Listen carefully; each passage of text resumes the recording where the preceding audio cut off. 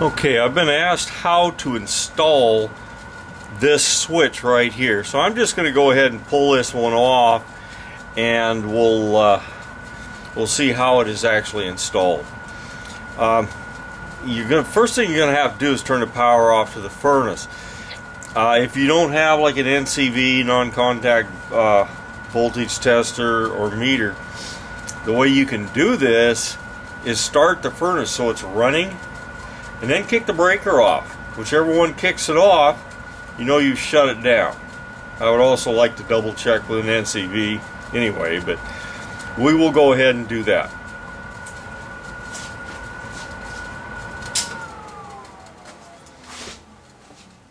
Okay, that shut us down, and here I am checking. No power there.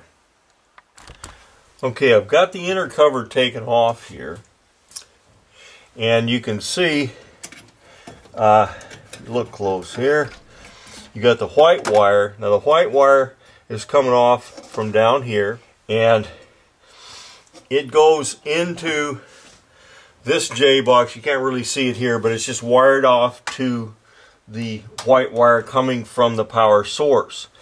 We don't switch this white wire. That's the neutral, and we generally don't switch it going into the furnace. The black wire we do, and the black wire is really kind of hard to see here because it actually is, I don't know if you can see that or not.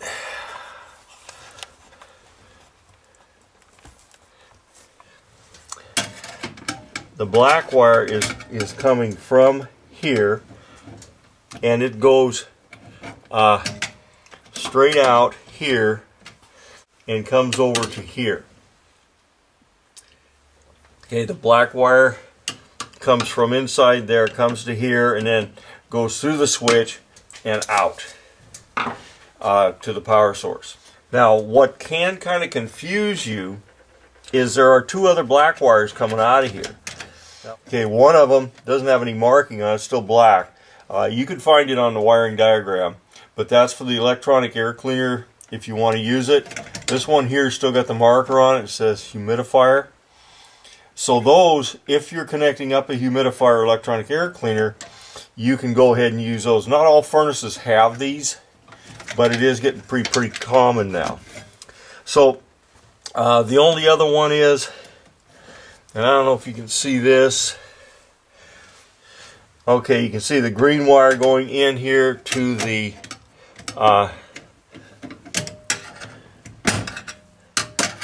bare wire. I don't know if you can see that bare wire very good. Going coming in from the system, and that is your ground.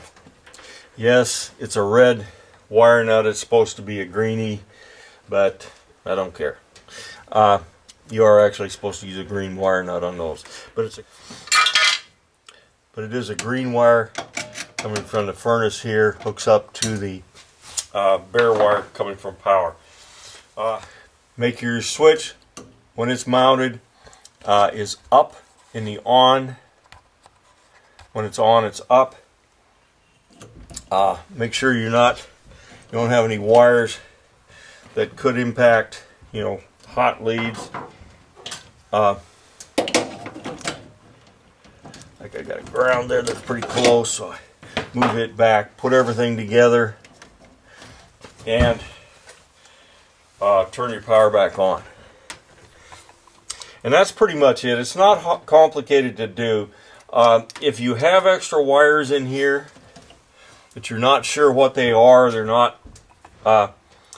not designated, look on your wiring diagram. It'll show those wires probably dead-ended, so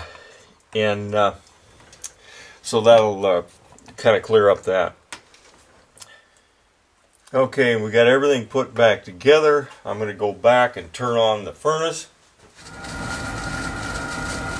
and off we go. Everything's working like it did before. Be sure all your screws are put in all your boxes and cover it up.